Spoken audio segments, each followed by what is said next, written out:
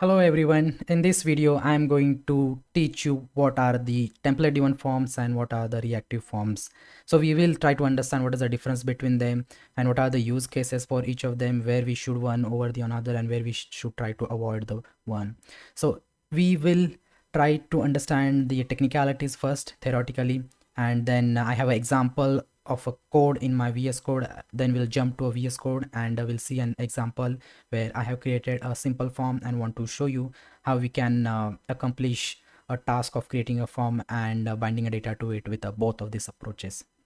So first point, template driven form is basically heavily relies on the use of the directives to bind the data. So you can see that wherever we have used an template driven form, there we must need to use an ngmodel. So if you don't know, ngmodel is a directive which allows us to do a two-way binding in Angular. So by the mechanism of the two-way binding, we can pass the data from our template, which is our HTML file, back to the TypeScript code in the component.ts and vice versa. On the other hand, reactive forms, it uses the concept of the reactive programming like the observables, subscriptions, and then it manages to manipulate the data which is present in the form field.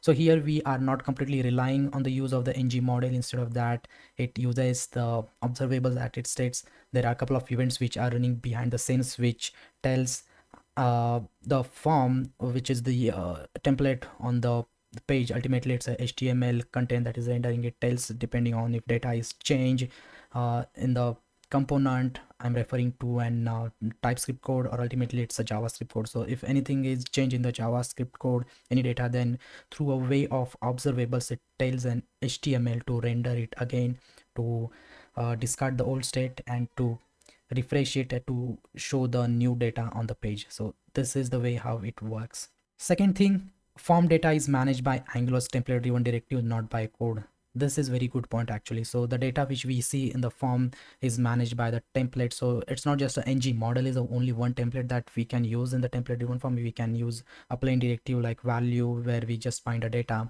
or we can even use the template variables. If you don't know the template variables were the old approach in the older versions of the Angular, where we used to bind the data to HTML tags using its own syntax, where we put a hash and then the variable name in the HTML, and through which we can add an identifier to HTML tag. Any tag in the HTML, it doesn't matter whether it's a custom tag or a built-in tags of the HTML. So through a use of a template variables, we can add identifier to any tag, and then we can bind the data to it. We can keep an eye on events happening on that tag. For example, if I have a button and that button I have put a template variable as identifier as a submit button, then I can monitor all the events happening on that button, like a click, mouse over, and other events which are standard in the JavaScript. I can also change the inner text of it, or if it's an input field, I can also change the value of it using a template variable. So the template variable was the old approach which you can still leverage to create the template driven forms, and on the reactive forms we are not using that. So the reason being, if you see the code which is written in the template driven form, there you have to, for each input field or each element which is present in your form, you have to create a template variable to identify it. So in that approach, you are going to end up having too many template variables in your HTML file, and you not only you just have to write a lot of code, but at later point it will become a bottleneck for you, where you have to maintain the too many variables, and it may create a confusion for you. Also can give an chance for any runtime bugs to appear if it's not used properly. That risk you are completely avoiding with the reactive form, because form data is managed and manipulated by code. So you can create your own objects in the code itself, and you can like specify the object type. You can make the custom types also, and if you have to put any logic which will be basically updating the data in the form, that you can do through a way of updating that objects in the code itself. So you don't have to go to a template or do much of the logic, or you don't have to monitor the events in the HTML code now with the reactive forms. Third point is about the validation. The validations in the template driven forms are triggered through the events like the submit, blurs, and that's pretty obvious. That's the way we do in the JavaScript. If we have to do a validation, we put it on the basis of the events, like the button is clicked, submit button is clicked, you check all the fields are present there or not, or if the value is enter, like key up key down events. If you are putting an field as an email, then to check if it is following the regular expression of the email. So that things basically you have to put on the events, and it's the same practice happening here in the reactive form as well. So there is a no difference in terms of the mechanism, but it's important to understand that in the template driven, those are the specific events that you are writing in your HTML code, and you are invoking them from the HTML. On other hand, in the reactive forms, you are not doing that. You are keeping your HTML code as clean as possible, and you are handling those things in your form. And since the reactive form has too many enhancements added, you don't have to write the code for every validation. There are properties comes along with your input fields, or any other fields for that matter, where you just have to specify the validators as a one field, and inside that validator you can specify that what are all the things, all the rules that you want to check on this. So you don't need to write or touch your HTML code here in the reactive forms. Template driven forms is suitable for the simple forms. If you have a form which is containing very less properties inside it, you don't have too much of the properties, you are not doing much data transformation on the data which is enter into it, or the data that you have to bind to it. So if you have that kind of a necessity where you don't have to do much of the things on the forms, and it's very small in size, then it's good to go with the template driven forms. But if you have the complex form which contains the too many fields, and you have to also put a logic behind how you want to show that fields, how you want to process the data coming out of that fields, then you have to go with the reactive forms.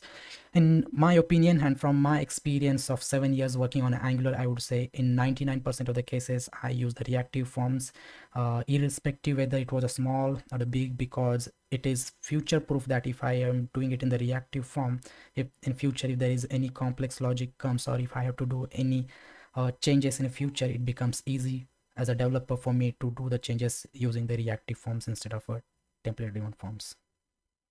Now I want to show you one example of a form. I have created a simple form using Tailwind CSS, where I have these three fields in my form, and I want to get a data which is entered into this form and want to process it.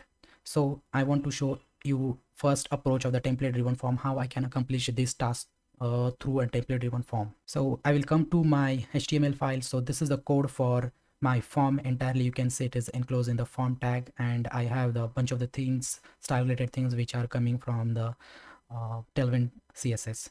So first thing I will do is, as I was talking about, for a template driven form to work, it needs to have a directive from Angular. So I will add a directive ngmodel, and I will put an identifier to it as a name. So if you can see that when I added it, it says that can't bind ngmodel since it is a known property of an input. So this is a very typical error in the Angular, and this happens because input tag is not able to identify whether the ngmodel is the property of it, because the ngmodel is the directive which is present in your forms module. So in order to get rid of this, you have to import this module, namely forms module, and you can see that the error will disappear now. So I have added the ngmodel name to this particular field, namely name, and I have the input for it. So this is the one way I can do it. And if you remember, a few minutes back I was talking about template variables through which I can also accomplish the same thing. So this was the syntax for the template variable, and it is still valid in the Angular. It's not that it's deprecated. You can still use the template variable through this syntax, where you can put hash and any custom name that you want, like name, blah blah, whatever I can put. And with this template variable, I can still take the value which is present in the input. I can still manipulate it, I can add value, I can monitor the events happening on this input property, and all that is still possible. But for this example, I will show how we can do it with the ngmodel. So I added the ngmodel name for the name. Similarly, I will do for the email and the message.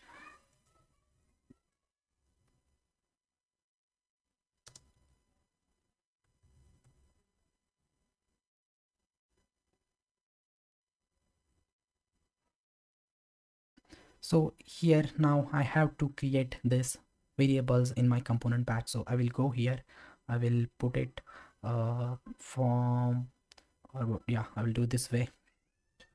I just created the three more variables: name, email, and message. let me get rid of this double one. Now what I will do in my submit, I will put a click event,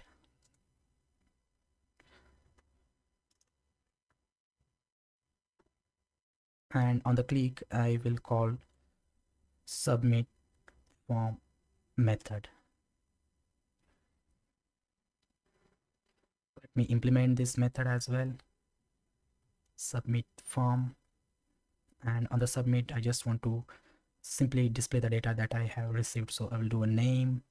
I will use a string template like this.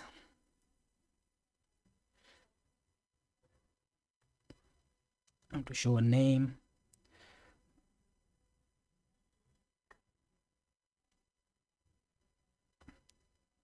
email, message, and I think I need to put this because it is the variable referred in the component.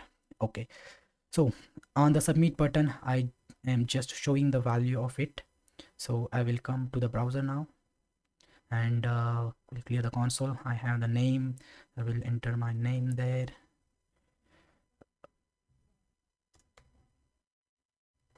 Any sample email ID I'll put. Hi, this is template driven form.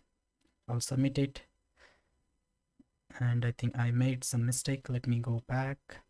If I go to the submit form, so I figured out that the problem was if I'm using a template driven form of approach, and if I have used an ngmodel, then I get this error in my console which says that if we are using ngmodel in the form tag, then we have to either put a name attribute to each element which is present in the form, or we have to use the ngmodel option equals to standalone true. So this is the way how the template driven form, or if you are using an ngmodel, you have to deal with it. So that's why it's not recommended. I feel personally that reactive form is a very better, or you don't have to do too many things like a template driven forms in the reactive version. So to get around it with, I will add a name attribute as it is said in the error. I will add it to the email for the message, and now I think the error must have gone now, and I can see the error is gone. There we go. So I can see that I have the name, email, message, and I can see there is a value already binded to the name, because in my code what I did, I put an initial value to name as a any. This is because you can see that it has that value. So this goes to the two-way binding concept. If you remember that ngmodel is a two-way binding directive. It supports in both the template to component and the component to template, so you can pass the data and read the data from it. So that's why it can take an initial value to your form element. So there we go. I have added all the names, and I will take you to the browser. I will enter the values. Now I can see that as it was written in the submit form, I can see the alert box with all the data that I have received from the form. So this was the example of a template driven form. Now we will implement the same thing, but now this time is with a reactive form. So let's see how it works. So as I told, reactive form, it works on a form group. It needs to have one object of a form, and inside that object we specify what all the properties present for that object, and what is its type, what are the validators that you want to put. So we'll write a code for a reactive form this time, and I will explain you that how it works and why we have wrote it in the same way. So first thing, we have to create a form control for the name that we are going to have here. It's a I'm going to create one form control, then I will create a form group. Simple. I'm just creating it for the one field for now. I will extend it for all the three fields that we see on the UI. So I have created for only username, but I will do the same thing for my email ID and the message. So I created a form group. Then I want to listen to the changes that are happening on this username control. So I'm simply subscribing to a value changes. Now this is the event that I was talking about. If we have to do a validation, we keep a subscription on the event. I have to add this logic. If there is a not value present in the username control, then I will simply set an error and will tell that this the required is a true. So I'm just adding a required attribute true there in the HTML dynamically through a code.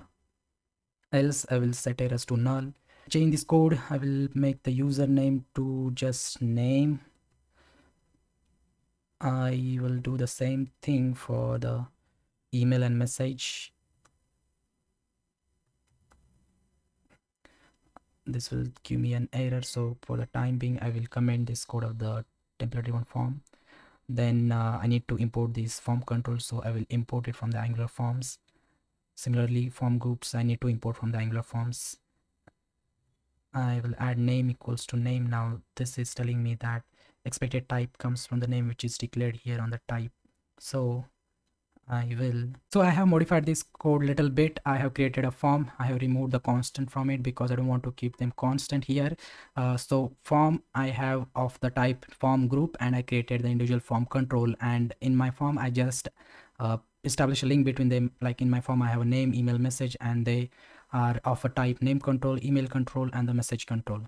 And similarly I have a submit form which was there in my reactive form previously, and here also I am just showing the value of the one of the name control, one of the controls, which is a name. So here instead of just using the name, I have to use it. If I have to access a value, I have to put a dot value in front of it so that I can use a value, because using the name control, value is not just only purpose that you are going to you are going to have cases where you need to listen to the events happening. Adding that, I will go to my reactive form example. I have commented out the template driven form example for time being, and I will add a few changes into it. So first thing that I'm going to do is I will add a form group, and this form group directive I'm putting in the form tag, and I'm referring it to the form variable that I just created. So this form group is referring to this form, so that the HTML knows that this particular form is going to hold the properties which are defined in the variable, namely form. This need to have a name, email, message. So this is the one way through which it also checks that if the form contains all the properties or not.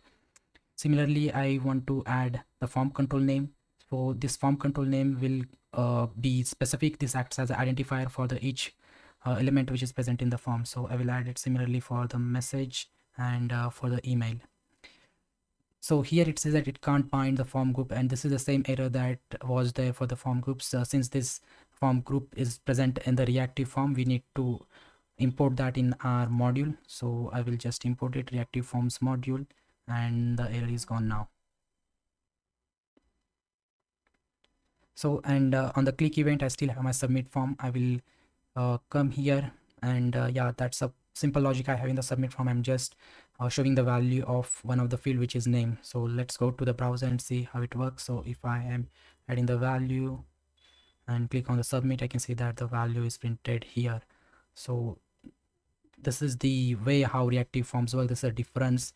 We create the form group and add the form control to it, and in order to show the values, we use the dot value. We have also other things that we can put, like here you can see add asynchronous validator is the one thing, and there are other things that you can put, like errors is the one which basically will tell you, this is a property which tell you that if there is any error present, a validation error present on your name control field in the form or not.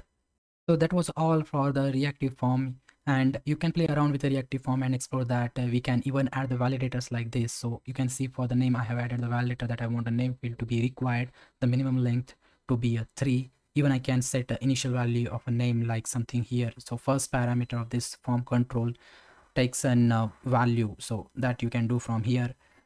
You need to do a couple of changes here, like in submit, you have to put this event handler and the submit form method that you will put here, and form control name you already did. So this was a classic example of the reactive form. You can add the validators with it. You can also even play around and add something like the disable, which will be useful if you want to keep an button disable if there is any error which is present on the on your form. So you can do in this way. So if form is not valid, then you will simply make it disable. So I hope you find this helpful. Thank you for watching.